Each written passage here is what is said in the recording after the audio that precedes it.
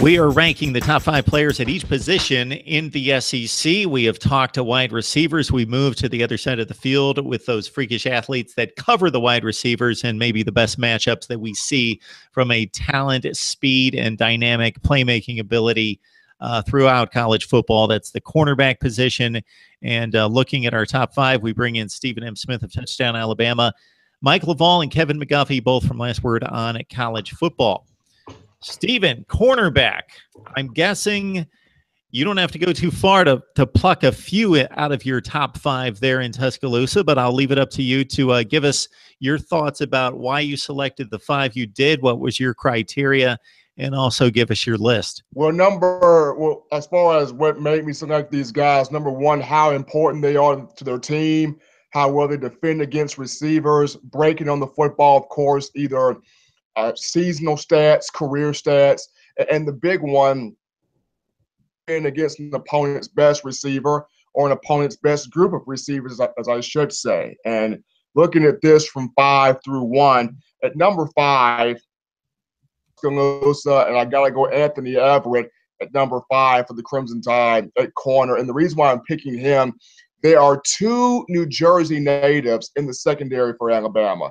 And though fans are enamored with Minkah Fitzpatrick, who can play at corner, who can play at safety, who can play at star, basically can sell hot dogs and line up on any part of the field, the young man from Old Bridge, New Jersey. There's another guy from New Jersey by the name of Anthony Everett from New Jersey, who played very well last year in his first year as a starting corner. People fail to realize that he was a scout team player for the last 2 years prior to 2016. A scout team guy, a practice player, guy on the squad out there. Didn't really get much love on Saturdays, but last season, 48 tackles, had a team-high 8 pass breakups. And when the game started to matter, you talk about LSU against Malachi Dupree, Trayvon Doral, Mississippi State against Donald Gray and Brett Ross, really knocked down those group of receivers.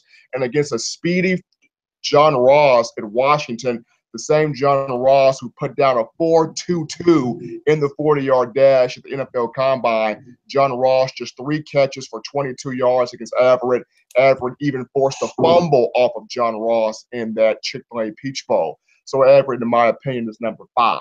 Number 4, we go down to Hawk Nation and we pull Ryan Pulley from Arkansas. And he's blue-collar player. This is what Brett Bielema loves to recruit. Those blue-collar guys that wrap up, that make the tackle, that can defend, that can break on the football, those guys that are not afraid to do the dirty work. And Ryan Pulley is one of those guys. 57 career tackles. He had 47 of those last year. Pass breakups, a team-high 13 a season ago, and also 3 career interceptions. And when you have a guy like Austin Allen returning at quarterback offensively, you need a quarterback of your defense that can force turnovers and put your offense in position to make plays. Ryan Pulley, that type of guy on the defensive aspect at corner for Arkansas, so he's at number 4. At number 3, we ride on down to the Bayou, Baton Rouge, Louisiana, where we find Dante Jackson at corner, number 3, and some great defensive backs. Chevis Jackson, Craig Stelz, Maurice Claiborne, Tyrann Mathieu, Jamal Adams, Tre'Davious White. You name them, they got them. And Dante Jackson, the next line, the next wave of talent, the next burst of talent coming at that cornerback position. 65 career tackles last year, a team-high 8 pass breakups in 2016, had 3 interceptions, somebody that can roll the field, make those hard hits, and really defend. Number 2, we travel to Auburn, the Plains, where we hook up with the man Carlton Davis at number 2. Carlton Davis, 102 career tackles, 18 career pass breakups. He's got 3 picks, and he's going to be the staple of that secondary.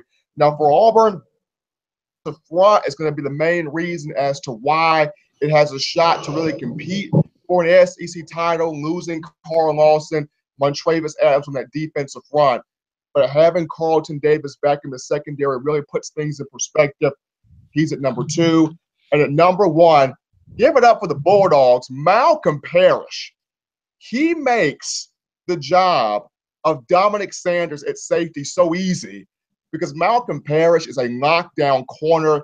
He goes into his second year with Mel Tucker as his defensive coordinator and secondary coach. And that's a big time thing because I remember when Mel Tucker was at Alabama in 2015, really turned that secondary around, 19 interceptions in 2015, including 4 return for touchdowns, excuse me. 6 of those picks came from Eddie Jackson, national championship year in the first year with Mel Tucker. Malcolm Parrish, 108 career tackles, had 49 a season ago, not a team high 9 pass breakups last year. He's got 4 career picks. So my 5 through 1 again: Anthony Averett, Alabama; Ryan Pulley, Arkansas; Dante Jackson, LSU; Auburn; and Malcolm Parrish, Georgia.